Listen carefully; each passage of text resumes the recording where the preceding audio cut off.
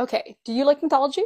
And not just like Greek, Roman, Norse mythology, not just like the Western mythology. Do you want to explore Asian mythology? I have a book for you. Hi, I'm Deanna. I am a avid reader of folklore and mythology-based fiction, as well as a writer of folklore and mythology-based fiction. I am also Filipino-Canadian, and that definitely inspires a lot of my work. And this book. So I picked it up because I wanted to read more Filipino mythology in fiction and not just in the encyclopedias and academic papers I have.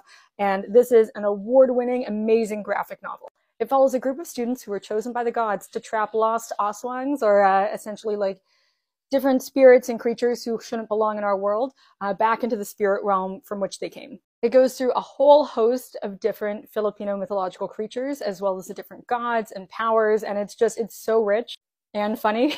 I'm not usually a graphic novel person, but this is art. Where's your scary boyfriend? Probably off doing scary boyfriend things.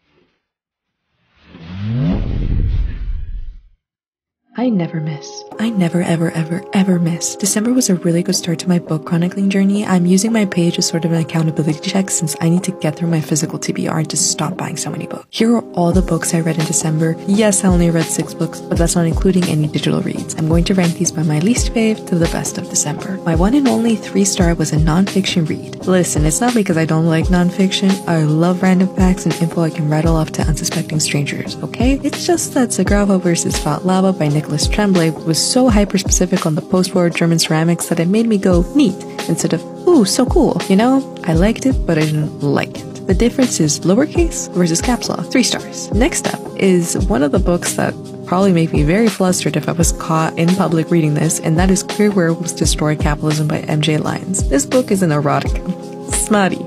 Horniness is there and present. Look at the cover. Let's not act surprised about this knowledge. I rated it 4 stars because it delivered. When I saw this in the bookstore, I double-taked like I was Mr. Darcy seeing Elizabeth for the first time. So much so, I walked out that store with it in my tote bag. I bought it and read it, and I'm happy I added it to my library. It's fun, lighthearted, and just vibing type of book.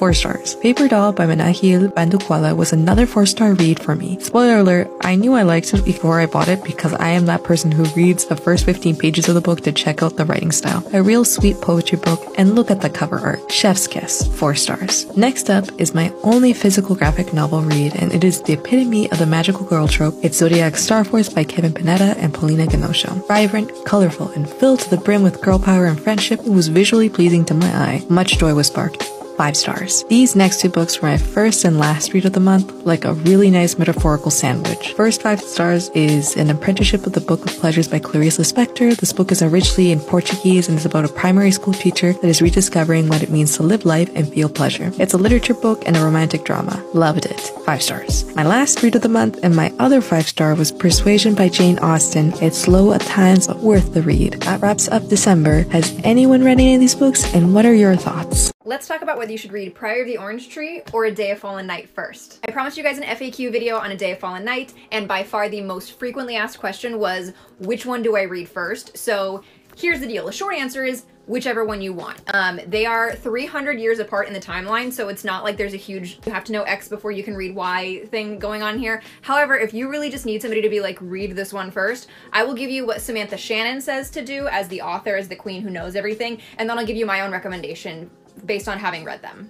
So for the only opinion on this that truly matters, Samantha Shannon actually recommends reading A Day of Fallen Night before Priory, and then if you're having trouble with how dense the world building is within this book, go back and give Priory a shot, read that first, and then come back to A Day of Fallen Night and try it again. My own personal recommendation, now having read both of them, is that it kind of depends on the kind of fantasy that you like to read.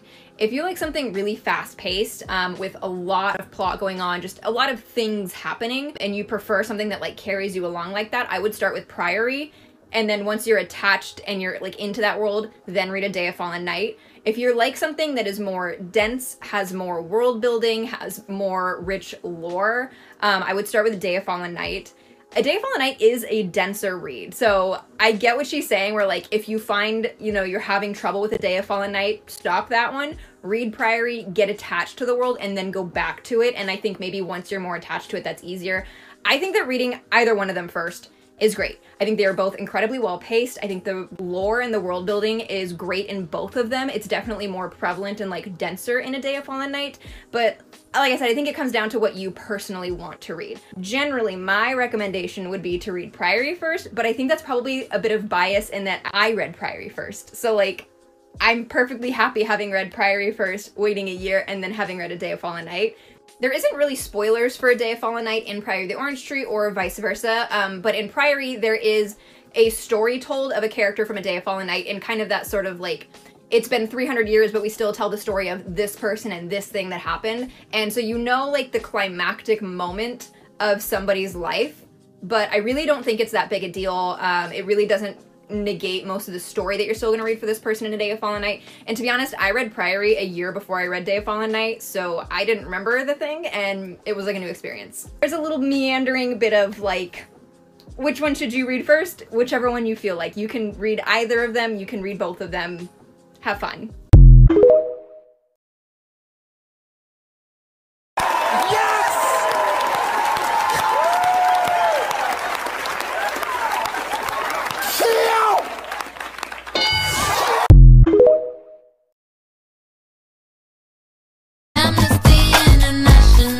Bangkok to Montauk on lock. Love my ass and my abs in the video. All promiscuous. My style is ridiculous. Ridiculous. If you see us in the club, you'll be acting real nice. If you see us on the floor, you'll be watching all night. We ain't here to hurt nobody.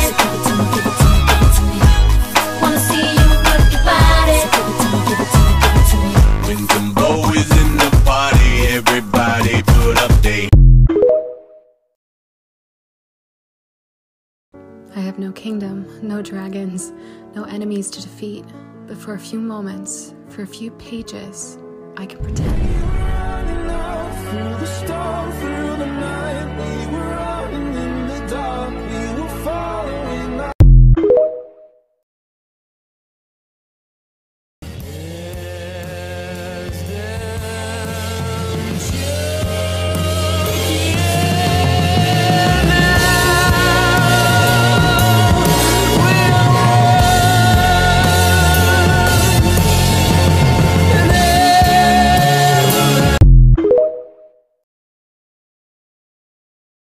If you are new to the fantasy genre or trying to read fantasy to begin with in 2023, here are 5 fast-paced, page-turning fantasy books that I recommend to get you into the genre. The first book I recommend is Black Sun by Rebecca Rowan Horse. This is inspired by civilizations in the pre-Columbian Americas. Multiple storylines are converging where they'll end up in the city of Tova for the solar eclipse, which is prophesized to be the start of the unbalancing of the world.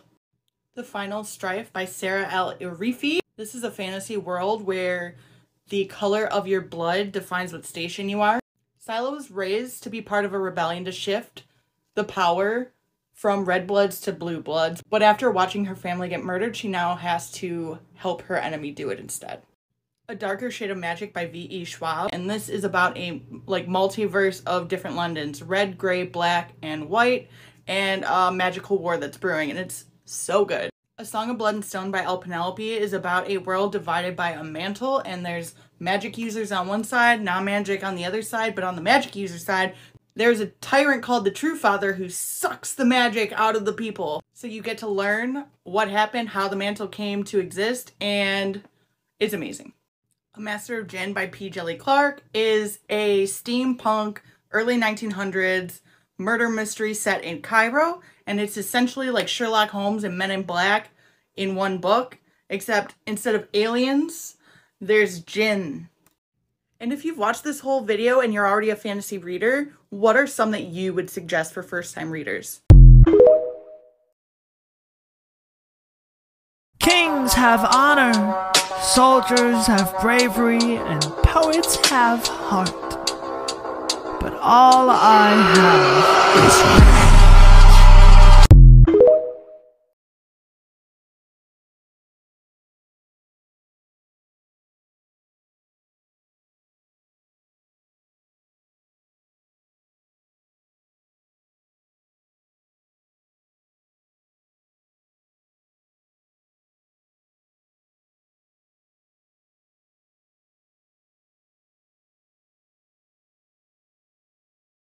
This is for the fantasy book girlies. I'm going to tell you a few series that stole my heart that are not Sarah J. Maas. So if you've read all of her books or you're just over the hype, these are for you. Okay, so first we have The Bridge Kingdom. There's 2 books. I ripped through this series so quickly. It's so good. Enemies to lovers. The world is very fun. It's fae. Yeah, it's a good series. Then we have the Plated Prisoner series by Raven Kennedy. This one, I believe there's 4 books, maybe 5. I didn't read the most recent one yet. This series is really good. The first book, it was a little bit difficult for me to get into, but once I did, I just love the romance in it. It's a slow burn, but when it gets there good. Yeah. Then we have The High Mountain Court. This series is super magical. There's a witch, and the romance and adventure in it is just so fun. I really liked this series. This one got me through a big ACOTAR hangover.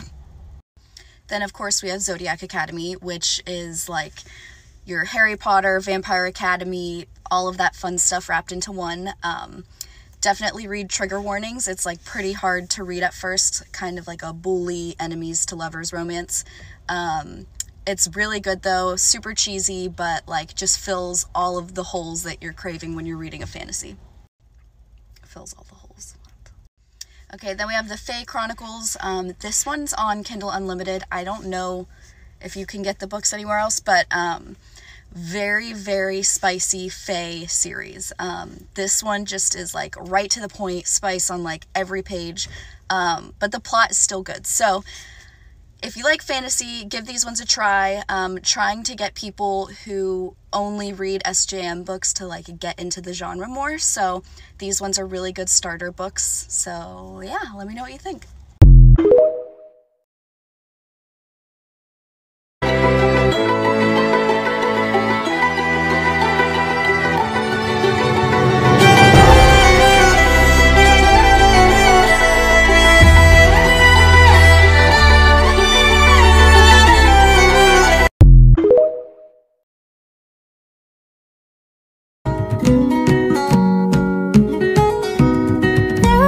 Soldier who carries a mighty sword, he will tear your city down, oh,